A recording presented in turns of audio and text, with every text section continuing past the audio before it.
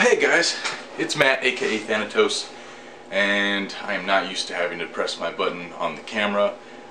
Surprise, I got my camera back. I also no longer have a beard, so if you were watching my videos specifically for my facial hair, then you can go ahead and walk away now, because unfortunately, and fortunately, I flew down to Florida this past weekend to visit my family, and I had a reserve weekend, so facial hair had to come off, so that sucks. But I did get my camera back. Haven't quite figured out how I'm going to set this all up, because doing this in front of a camera without my table or my desk is kind of strange, so I might do some rearranging. So this is a preliminary run for now.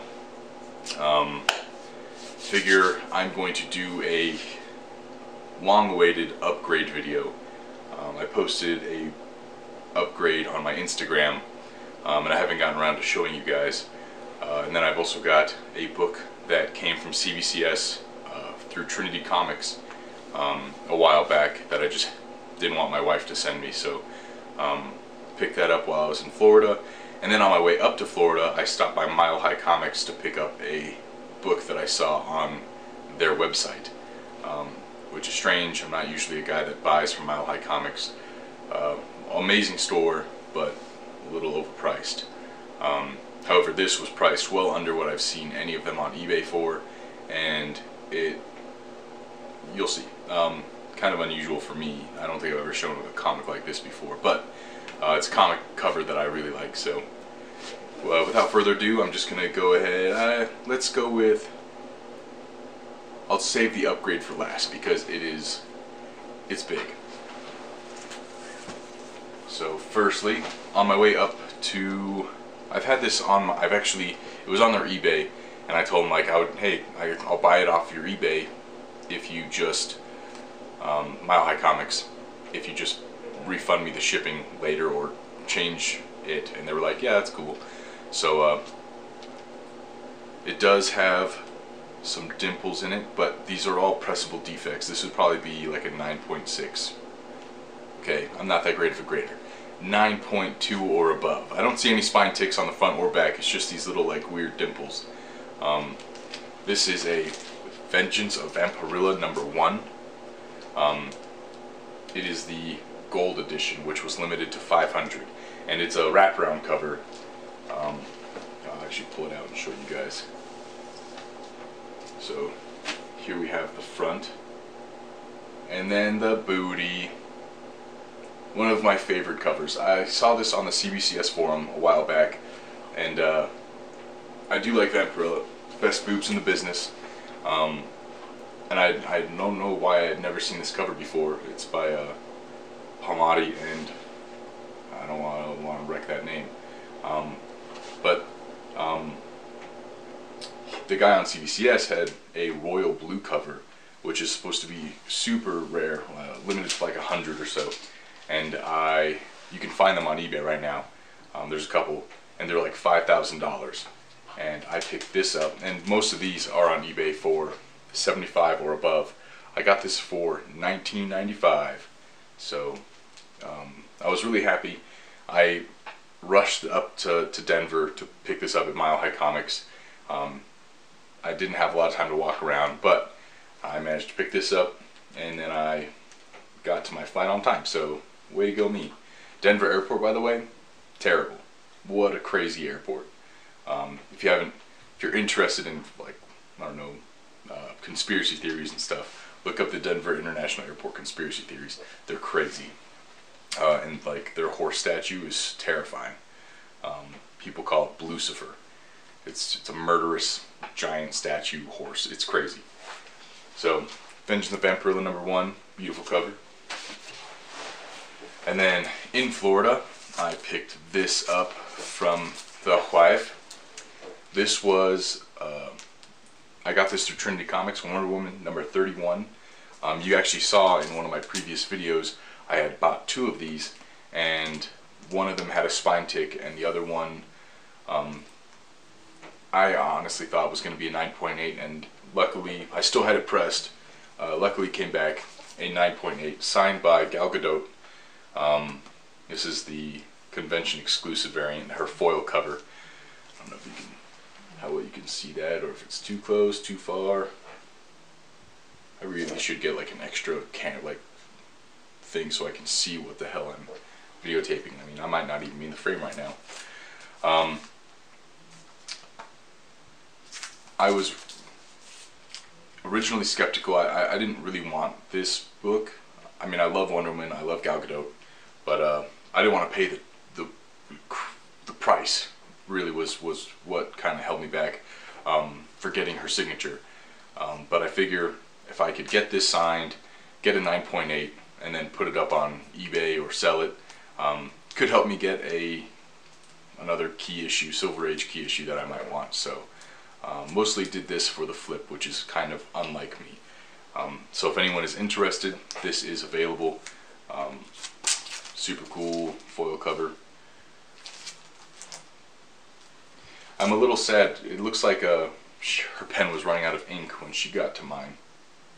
So a little unfortunate, but still really cool to have. Really glad I got a 9.8. I was pretty nervous about getting a 9.6 potentially. Alright, so before I do the upgrade reveal, I'm going to show you at Ed's Cards and Comics my new designated LCS that I've chosen. I'm going to do a comic haul for Ed's Cards and Comics probably later this week. But I did manage to pick up this Heroes of the DC Universe Blackest Night Green Lantern Sinestro bust from them. They were doing like 20% off, so I got this cheaper than what I would have paid on Amazon. Pretty cool little bust. I'm showing this to you for a reason, and I'm sure you guys can all guess if you've seen my Instagram or anything. I've never actually had a bust or any Sinestro statues or anything, so this is kind of cool. Guess I'll pull it out for you guys. Oh, it's super in there.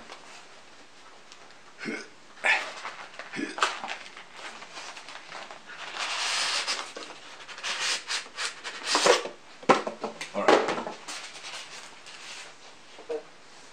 Also got a knife sitting around.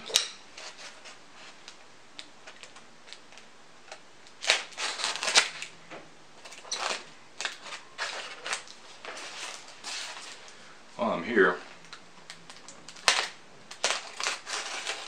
so on my drive last night from the Denver internet, I got in around midnight, and on my drive I put my phone on my little stand, and to keep myself awake I was watching YouTube videos of comic book hauls, and I watched Long Box Love Affair. $160 picked up, or yeah, $150 something for 160 comics, and he had a Hawkman 4, a Giant Size X-Men #1, like crazy books. I saw him preview it on his Instagram, and congrats, man, that's super awesome. Like, I paid way more than I mean, I didn't pay too much, but if I could get Hawkman #4 for $1, I would have been super happy. It's got some weight to it. So here is, wow, this looks really nice. I was not expecting this to be kind of as cool as it is. Here's some Green Lantern Sinestro action. A little bust. He looks mean. I don't know how close I can get that. Hope it's focused. If this video is not focused, it's going to be terrible. So I am planning on keeping this guy. So my plan is once I move into a house, which should be here this summer, I want a basement, and I want to make a comic book room. Or just, you know, a man cave, because I don't have as many comics to like decorate and stuff with. But I'd like to get like my Showcase 22 with I have a Hal Jordan little statue. I don't want a sideshow statue because those things are crazy expensive and massive. I didn't realize how massive they were, but I hope that I can eventually just get a little display case with all like my big keys and kind of a little figure next to them, because I think that's really cool. So anyway, to go along with Sinestro here. I, with the help of a few friends, got a pretty big upgrade. I sold my Green Lantern number 7 in a 4.0 on Facebook, well under GPA, but I only needed a certain amount of money to make this flip happen, or this upgrade happen. So I was just like, I just want to get rid of it, so I can snag this before someone else does. Because this was on my comic shop, originally for $525, and I already wanted it, because so the GPA was over 550-ish, like 560, so 525 was already under it, and then I was like, I'd just be happy with my 4.0, I don't need it, and it dropped down to 475, and I couldn't. So all in all, this came out to $4.99, well under the GPA for it. This is a Green Lantern number 7 in a 7.0 with off-white pages. It is the first appearance and origin of Sinestro, and the Weaponers of there's a Weaponers of Cord and Pieface appearance. But between Showcase 22 and this, I would have a really hard time deciding which is my favorite book. This is my first like higher end Silver Age comic. Like most of my Silver Age books are all 5.0 or and under. So having this in a 7.0 makes me super happy. It is beautiful. One thing I did notice, and I found out that it is actually like a printing error, and you can see like even a there's like a 9.2 Green Lantern number 7 that has this down here at the bottom. It almost looks like there's a stain of some sort, like it looks like some dirt, and it is not specific to this copy. It is across the board for a lot of these Green Lantern number 7s. Some of them don't have it, some of them do, and I know some people prefer it with or without, typically without, but I don't care. It's a 7.0.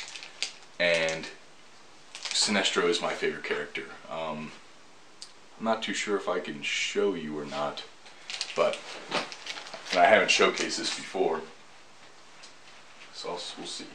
I don't want to put my foot on this. I actually have a Sinestro tattoo. My only comic book tattoo. I have tattoos everywhere, but this is my only comic book tattoo of Green Lantern Sinestro. Favorite comic book character.